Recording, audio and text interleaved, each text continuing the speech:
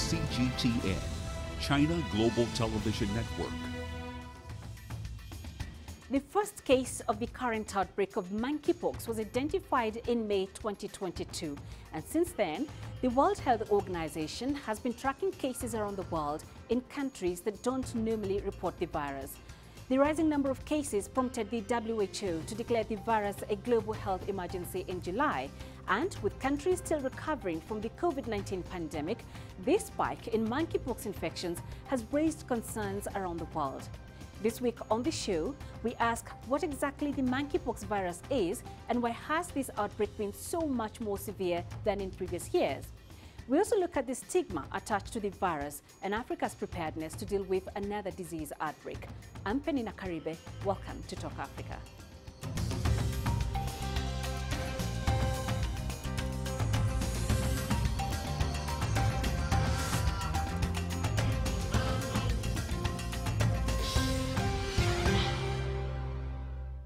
Scientists are baffled by the current outbreak of the virus in Europe and North America and the speed at which it's spreading.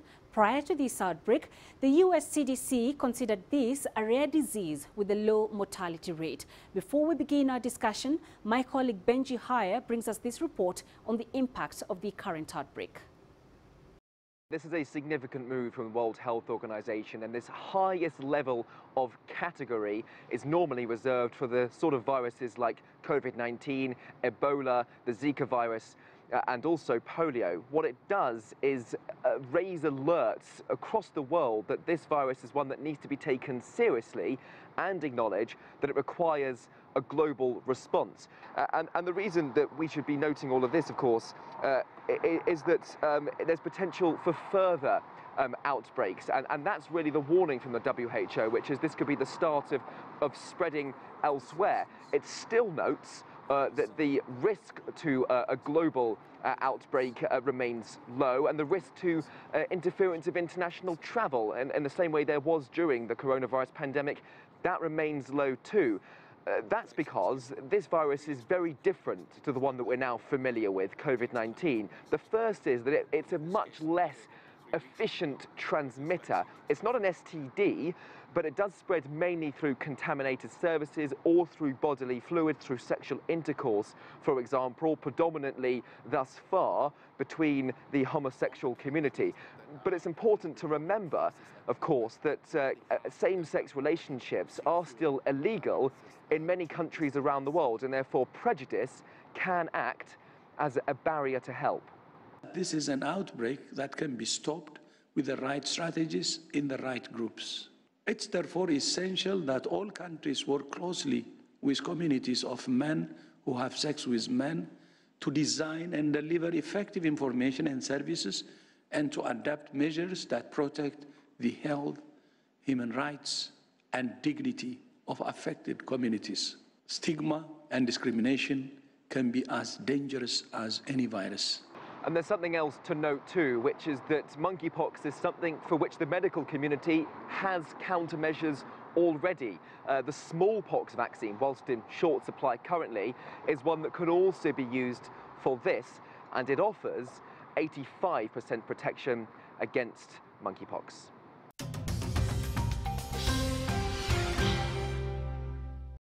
Joining me now to take a closer look at what monkeypox is and why this outbreak has been so severe are from Brazzaville in Congo, Dr. Mary Stephen, the Africa Regional Technical Officer at the World Health Organization.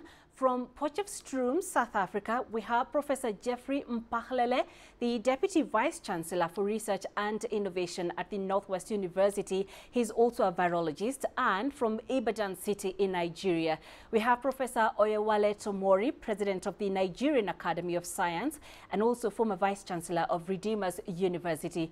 Welcome everyone to the program. Dr. Stephen, I will begin with you because I want to start with the origins of this disease. I've heard that it has very little to do with monkeys. Yes, it was discovered in monkeys, and yes, it does infect monkeys, but apparently they're not the reservoir, the primary reservoir for the disease. So where did it originate from? Yeah, thank you for having me. Monkeypox was detected among research monkeys in 1958, But following that, the first human case was detected in Democratic Republic of Congo in 1970, and since then we have been receiving reports of cases across Western and Central African countries that are endemic for the virus. So as it is right now, there are still uncertainties with regards to the natural history of monkeypox, and the exact reservoir of the virus is still not known yet. So more research is needed. I believe Professor Jeffrey and Professor Tomori would add to this as well. But there are other animals that are susceptible to this virus, like squirrels, different types of squirrels, Gambian parrot rats, dormice, and other non-human primates, which of course include apes, monkeys, and other animals. So, but the main reservoir for the virus is still unknown, and more research is needed to understand better. Right. So, Professor Mpahlele, coming to you, talk to us about how this disease is transmitted. Oh, yes, and thanks for having me. So monkeypox disease is transmitted mainly through close physical contact with infected person. But the virus can actually be found on the mucous membranes of the eyes, the nose, as well as the mouth. So obviously, this means that some respiratory secretions can also transmit the virus, but largely the virus is transmitted through close physical contact with an infected person. That is the main route of transmission, especially when the person is at a stage of the rash or lesions, because this is when the person is really highly infectious. Right, and just to follow up on that, Professor Mpahlele, we're now hearing increasingly that there are a lot more cases being detected amongst men who have sexual relations with men. Why is this? Well, it could be exactly because, if there is a close physical contact between men who have sex with men, the virus can be transmitted. And the other thing is that the virus can be transmitted before lesions appear. So that is actually another danger, because quite often is the lesions that tell us that you are infected with the virus. But without lesions, you remain clinically silent or asymptomatic, and it's not easy to tell if you are infected. But I don't want to call it a virus that is exclusively transmitted, in men who have sex with men. It can just be transmitted in anyone who has got close physical contact with infected person. Okay, Professor Tomori, Nigeria is no stranger to this disease. In fact, I recall in 2017 there was an outbreak in the country. Talk to us about the fatality rate of monkeypox. Just how dangerous is it? Well, first of all, soon after DR Congo had the first human case in 1970, Nigeria had two cases in 1971 and one in 1978. But then nothing happened in between until 2017, when we had the big epidemic, which has been going on since then. There are what you call two clades of the virus. There's one, the West African type, and there's also the Central African type, or Central and South African type. The one from the West Africa is less severe. Mortality is just about 1%, while the one in the South African and Central African region, which would take anything from Cameroon down to South Africa, will be in a range of about 10% mortality. It's a more severe infection than we have with the West African type. So, Prof, which is the one that we're now seeing being reported globally? The global one actually has been linked to the West African type. It has been suggested that there have been a few importations of monkeypox from Nigeria to different countries, Israel, UK, and even as far as Singapore. It is believed that what they're getting in UK now, or in the Western region now, actually was started from the 2017 one, which had been spreading unknown within the Western region, but then now amplified and escalated by the male sex with male activities, following the big festival that took place somewhere in Spain and some other places. Initially, when it happened and you have been popping up in different places, everybody was scared. What's happening? Is this another COVID? But then when it is now known that there was a common source infection in which people went there and were now going back to their country, they became the source of those infections there. So now at least there's a little, with better understanding, we know how it came about. And just like Jeffrey said, it requires real close contact. And of course, there's nothing more of contact than direct contact than sexual relationship. So, Dr. Stephen, coming to you, like you said, when you're talking about the origins of this disease, monkeypox is not new. It was discovered in the late 1950s, and yet it's only now that we have the World Health Organization declaring it a global health emergency. Why the concern now, after all these decades of having this disease in the continent?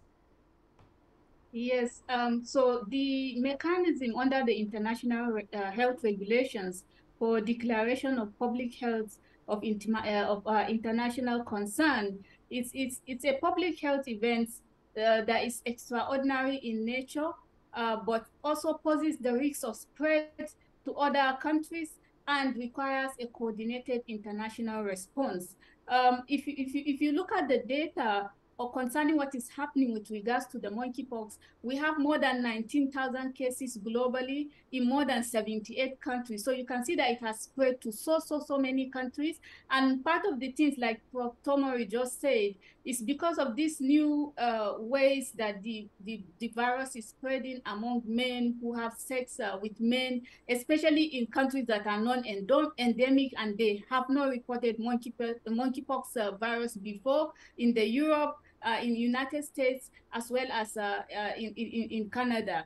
And for us in Africa, what we need is to leverage this momentum to ramp up our prevention and control measures for this disease that has been neglected for decades on the continent. Right. So, Professor Tomori, coming to you, we've had several states in the U.S. declare a state of emergency in a bid to try and curb this breakout.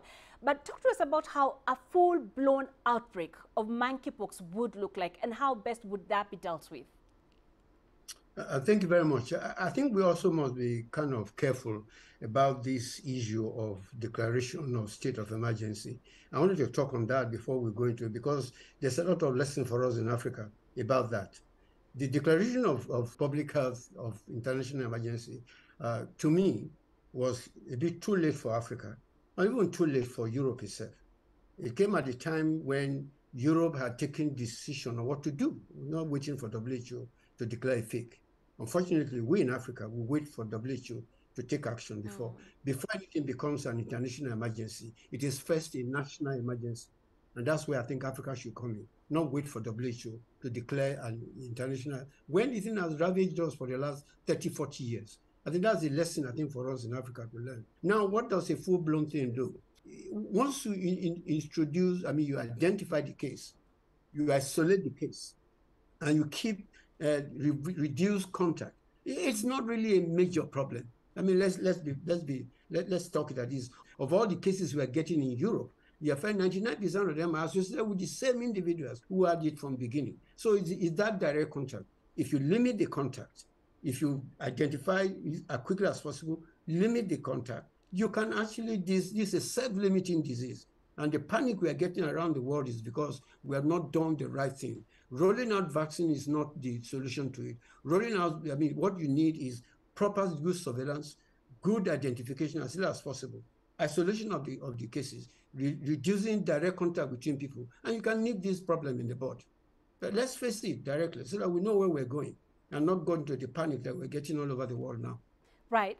Dr. Stephen, let me get back to you. We listened to Professor Mpahlele talk to us about the similarities of this current outbreak with the previous ones, and also the differences. And what I'd like to know is, what do scientists at this particular moment know about this outbreak, and what are they still trying to find out? Yeah, so as we mentioned earlier, there are still quite a lot of unknowns around this outbreak that is presenting in a different way from what we used to know. First of all, like I said, the transmission among people, men who have sex with men, that needs to be understood.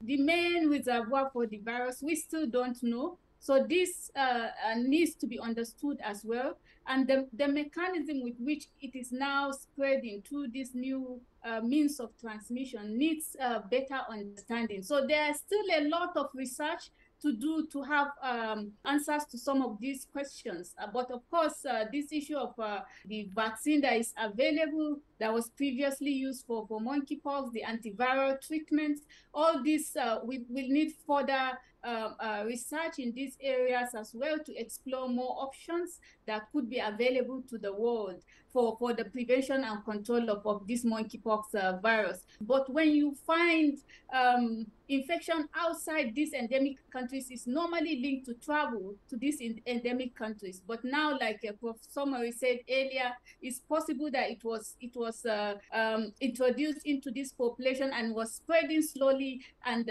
the world didn't know about it until the cases just became so much within this special group of people. And then that's what actually stimulated this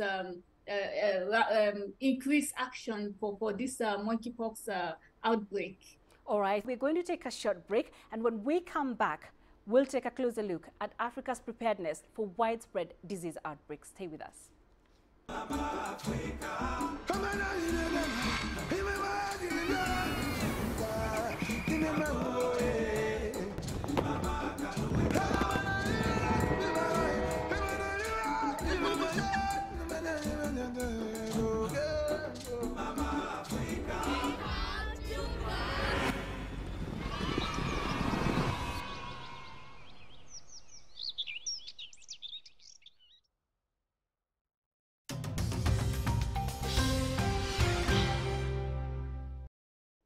Welcome back to Talk Africa. Still with me are Dr. Mary Stephen, Professor Jeffrey Mpahlele, and Professor Oyewale Tomori.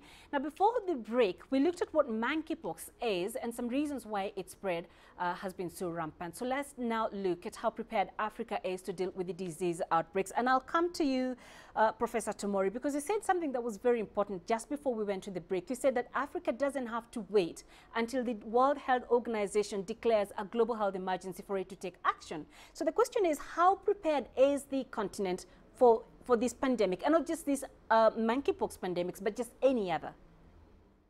Yeah, thank you very much. I'm glad you brought that up, because to me, it is the lesson we learn from this that is more important. Any disease, anywhere, that is neglected will spread everywhere.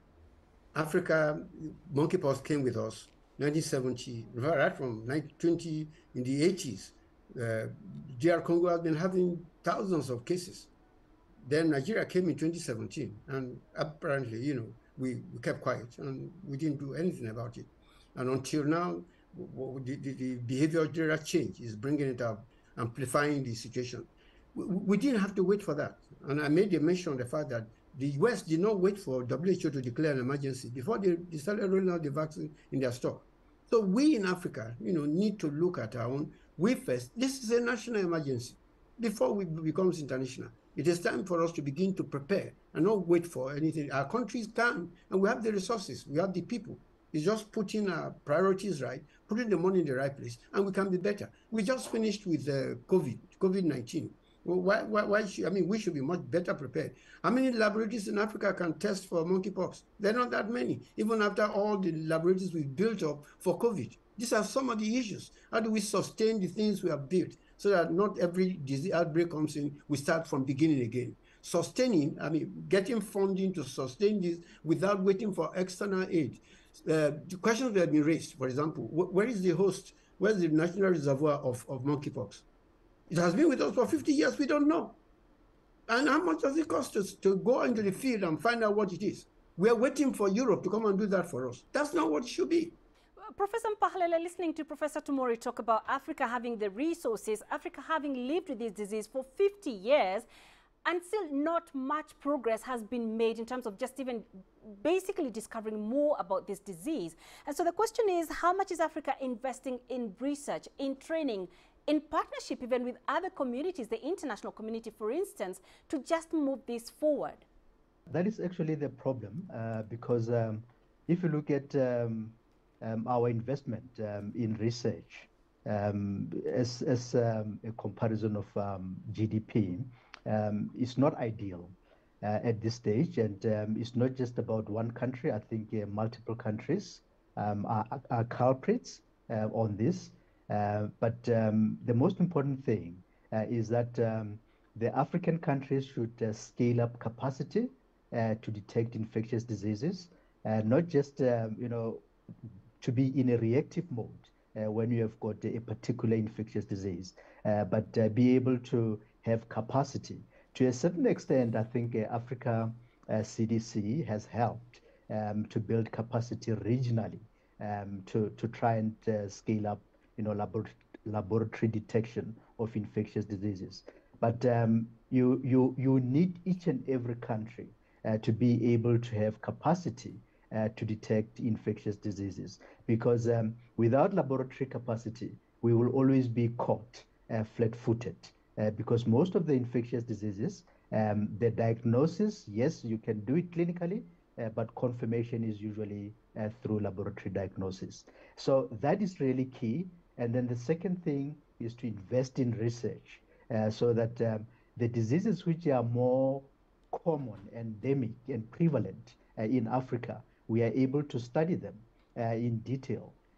For example, we had the monkeypox virus for many, many years, as Professor Tomori indicated, but still, we just don't have a clear understanding in terms of the different species of animals that are infected by this virus, and what is actually the reservoirs.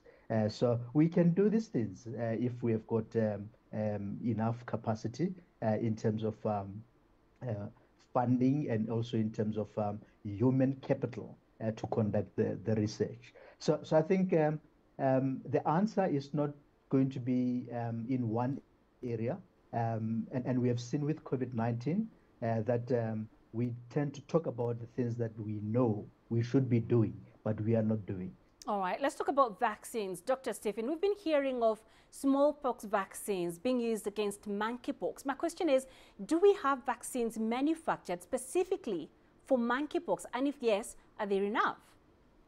Yeah, so with regards to vaccine, it's still the smallpox vaccine, the MVA-BN, that was used previously for smallpox, a newer generation that has been approved for the prevention of monkeypox virus. And this is currently available in the global north, but not available for us on the continent in Africa.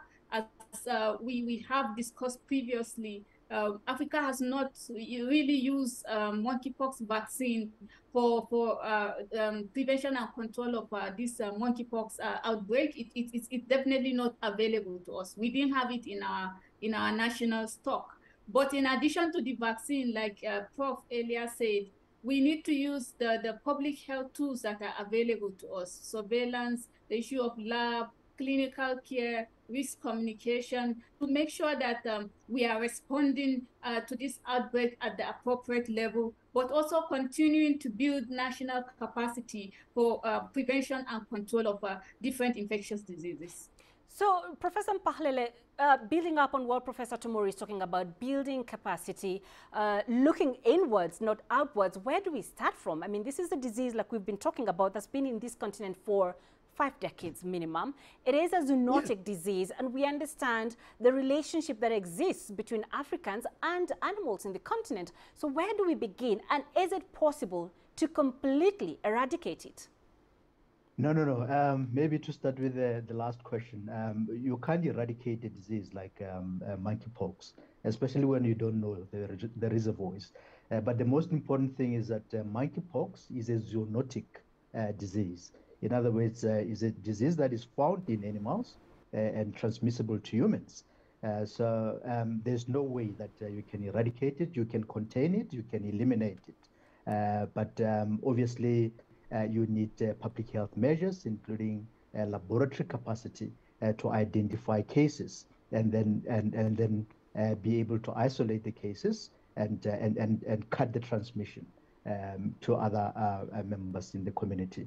So where do we start building capacity? We do have centers of excellence when it comes to capacity in Africa, in different regions of Africa. Sure. So you can strengthen these centers of excellence to make sure that they are able to provide capacity to other countries that do not necessarily have capacity.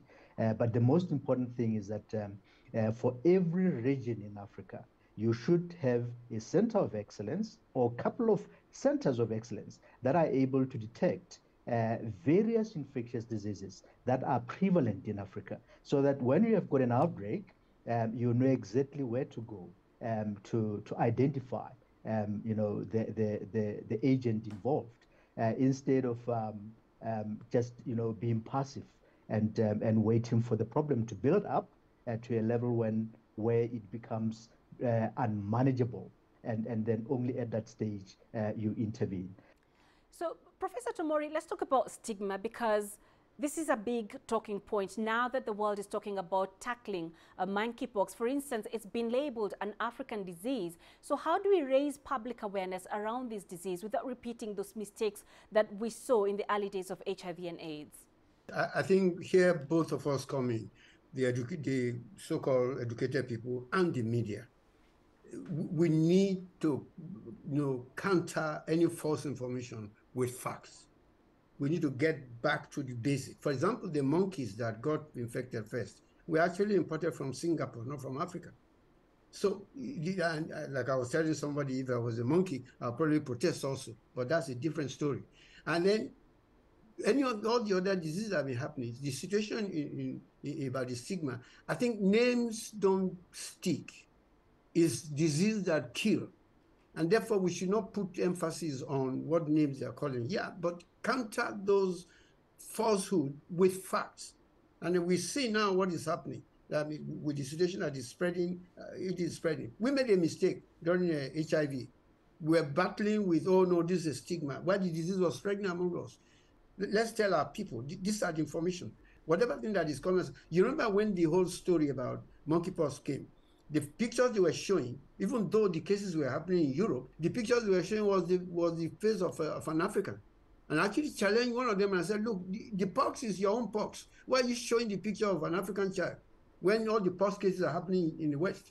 And then everybody kind of kept quiet. We also need to know in Africa, I keep raising that point, we have the resources, we have the talent, we have the people.